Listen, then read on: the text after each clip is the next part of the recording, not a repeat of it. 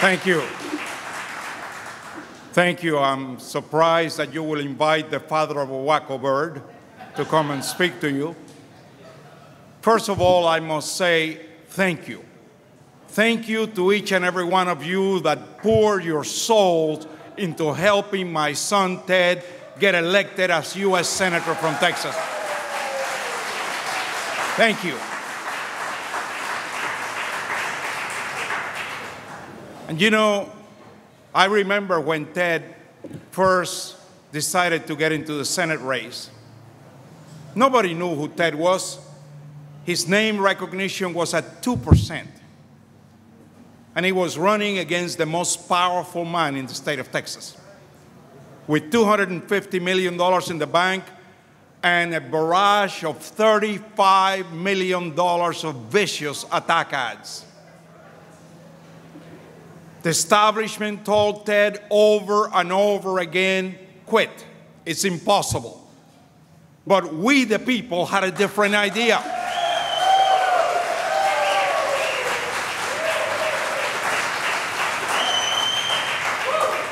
So I salute you, because it is because of you, the grassroots, that Ted Cruz now is representing all of Texas and fighting the establishment in Washington, D.C.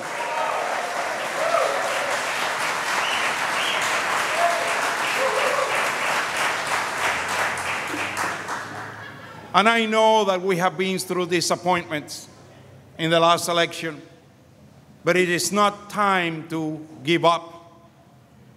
You know, the Bible says in the book of Proverbs, though a righteous man falls 7 times, he gets up again.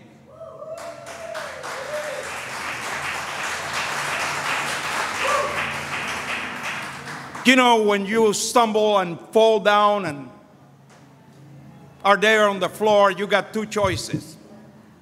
You can either stay down there feeling sorry for yourself, or you can get up, wipe your bloody nose, and move forward with twice the determination.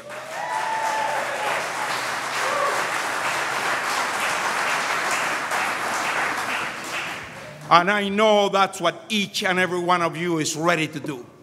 So I salute you. You know, it was alluded that I, like my brother Roberto Gonzalez, we have a history of coming from a country where we knew what it was to lose our freedoms.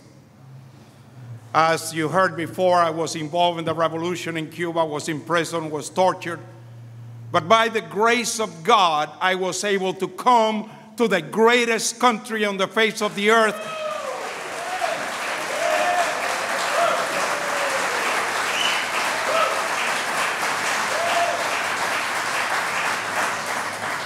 And I am so proud to live in the greatest state within the greatest country on the face of the earth.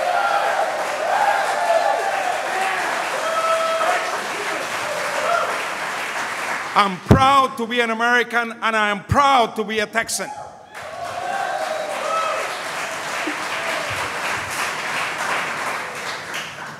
And just like you see in those flags flying around, when they are trying to take our guns away, we said what those patriots in the city of Gonzales said: come and take it.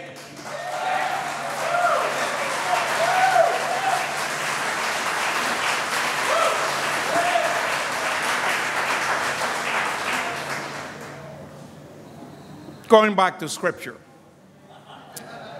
In Proverbs chapter 29, verse 2, it says, when the righteous are in authority, the people rejoice.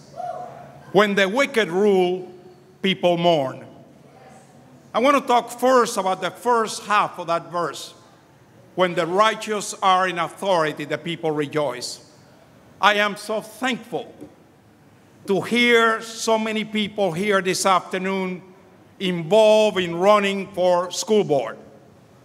I want to encourage each and every one of you, if you have not heard Pastor Rick Scarborough, if you haven't read his book, I encourage you to do so and learn how Pastor Rick Scarborough was able to take over the city school board in his district with strong constitutional Christian conservatives and change school board totally around.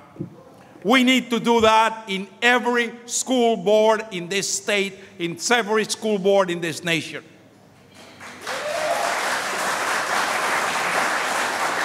We have to start at the grassroots level. And you know very well that school board election is normally at off times. Few people go to the polls. If we get the grassroots energized, we can take over every position on the school board and run the liberals out and get education back to where it should be.